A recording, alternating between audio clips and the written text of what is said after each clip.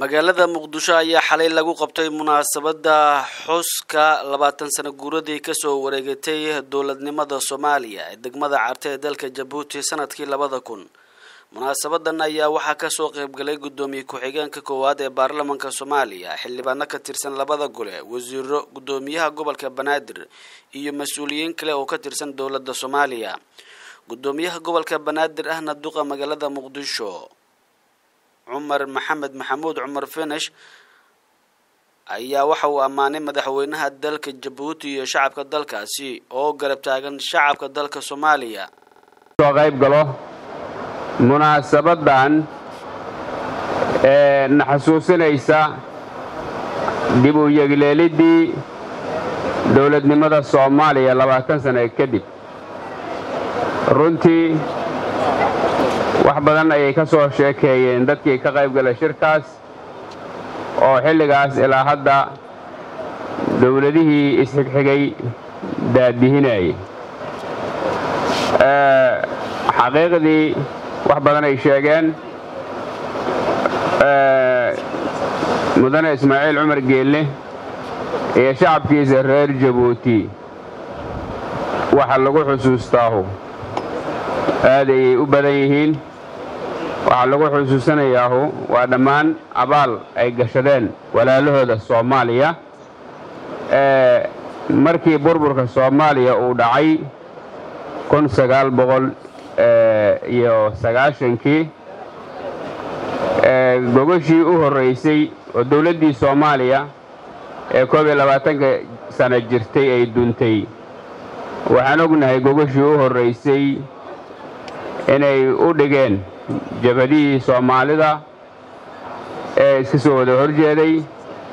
markaasna dawlad ku meel gaar ah halka lagu soo dhisay wasiirka wasaaradda warfaafinta xukuumadda Soomaaliya Maxamed Cabdi Xayr Maareey ayaa sheegay in Ismaaciil Cumar Geelle uu mudan yahay in xusuuso gaar ah loo sameeyo maadaama markii Soomaaliya ay burburtay uu istaagay inuu ka shaqeeyo sidii Soomaaliya ay u heli lahayd dawlad maamusha dalka ملحفك وإسماعيل عمر قال عرتك بسير لديقه تاريخ دودا أيها وشددوا تاعي لما تنسنا ضبطا بعديه كروي بلانتاي ولينا الدولة دي صوماليا هراي وسعطاها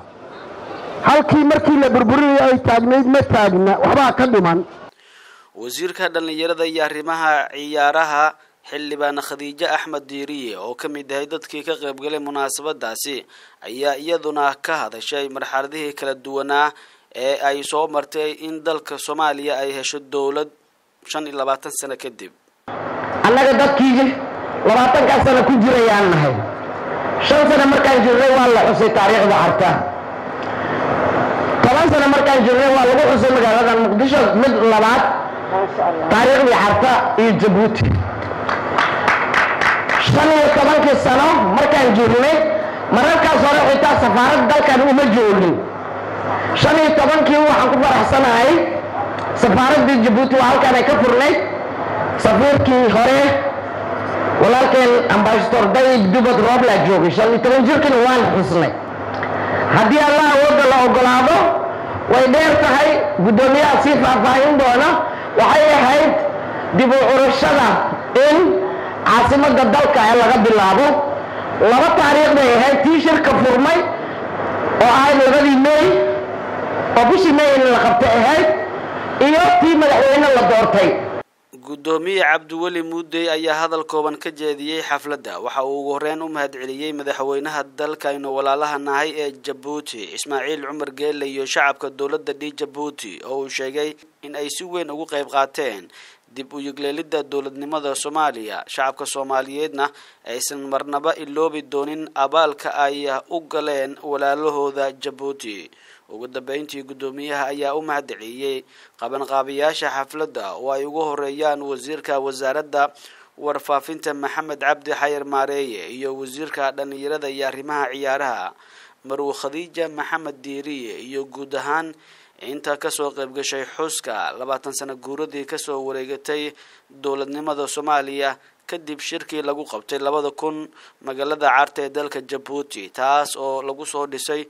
dowlad uu madaxweyne ka yahay Cabdiqaasim Salaad Xasan wixii xilligaasi ka dambeeyana dalka Djibouti waxa uu garab taagnaa dowladnimada Somaliya iyadoo shirar kala duwan lagu qabtay dalka Djibouti kuwaas oo qaarkood lagu najaxay mudane marweyn wa salaamantiin warka hore u dhamaaday أنا ورده المرة سيقل وركي وكوبي هاي وحن به لها هرى اللوية تاريخ دي لغا شيكين لها ولغا شيكين وأقنا هاي تاريخ هل كان لوح السي وواح صح وهجرة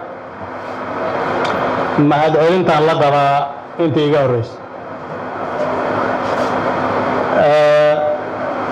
waxaa laga sheekeeyay shirkiga Carta marxaladii uu soo marayna waa la sheegay dowladda Djibouti iyo shacabkeedii madaxweynaheeda waxay soo qabteen waa la sheegay waan ugu mahadcelinayna waan ku mahadsanyihiin haddana way sii wadaan ayuu ku mahadsan aniga mahadcelintii intaasaan ku soo koobaya waxaan rabaa haddii dowlad lidin soo dhisay saad sheegteen qarash lidin soo geliyey dowladnimada la soo dhisay faa'iidadii laga helay Djibouti dadna nool inta nala soo istaajiyo oo Djibouti ku soo dhashay Khadiija ay noo soo joogsiisay waa faa'iido kale ah Axmed Xasan Ibrahim Kalsan Muqdisho